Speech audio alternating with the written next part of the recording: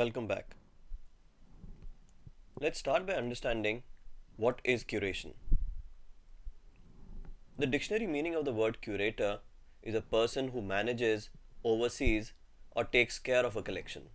This could be a collection of paintings, sculptures, or digital artifacts like content. What is important is that a curator adds a layer of meaning to the collection. He or she lends a different perspective and adds context that makes the collection more meaningful to the target audience. Another way to look at it is to distinguish a curator from an aggregator. An aggregator simply bundles content without adding any personal point of view. Think of Google News. It is simply a collection of news items that can be collected automatically using algorithmic filters. For example, you could compile news on a particular place or a particular person or an event using Google News. But Google News does not add any other layer of meaning to whatever it aggregates. A user has to use own insight and discretion to interpret the news to form an opinion. So why is curation gaining ground? According to Eric Schmidt, chairman of Google, every 2 days now we create as much information as we did from the dawn of civilization up until 2003. That's something like 5 exabytes of data. Let this sink in. What we are saying is that the amount of information we collected from Big Bang to 2003, which is around 5 exabytes of data, we are creating equal amount of information every 2 days. This is borne out by the fact that today, every minute, 72 hours of video is uploaded on YouTube. Every day, 350 million tweets are sent on Twitter. Every month, 850 million users actively use Facebook. Finding knowledge in the already massive and still growing digital data is literally like finding a needle in a haystack. Yet, never before has it been easier to learn, provided you are good at finding the right resources. Learning the art of curation enables you to find knowledge pearls in the ocean of data. Curation skills can help you accelerate your learning and that of your learners. Teachers today can benefit enormously if they supplement what they create with curation. Typically, teachers create lesson plans, teaching content, assessments, and use all this in their classroom teaching. Now, with a plethora of good quality content available on the internet, tons of it for free, a teacher can significantly augment the learning resources that he or she can make available to his or her learners.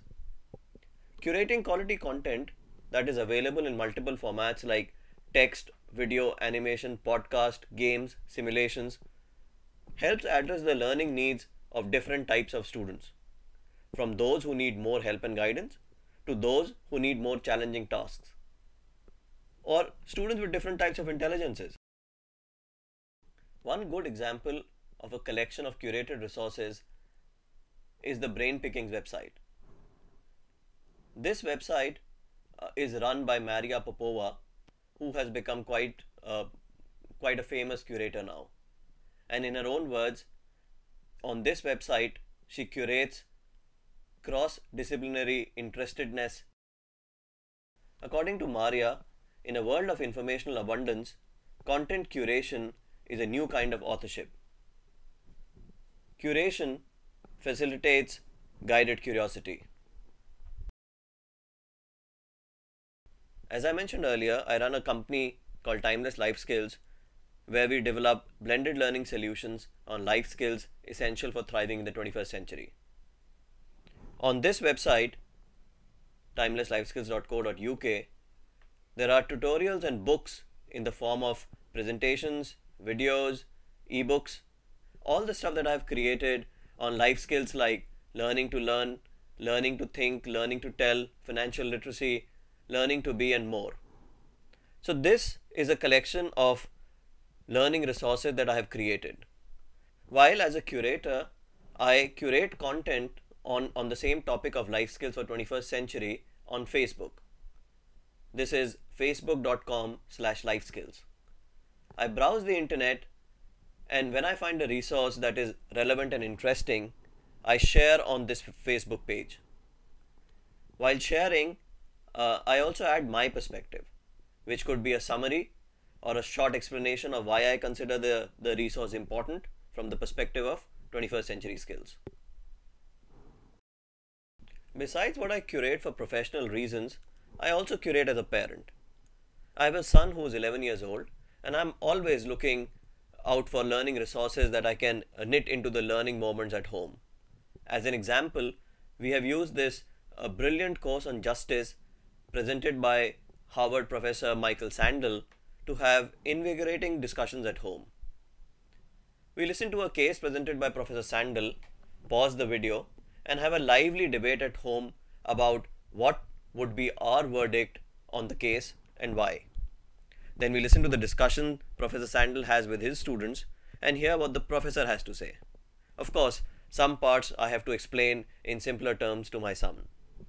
Another example is the Secret Millionaires Club website.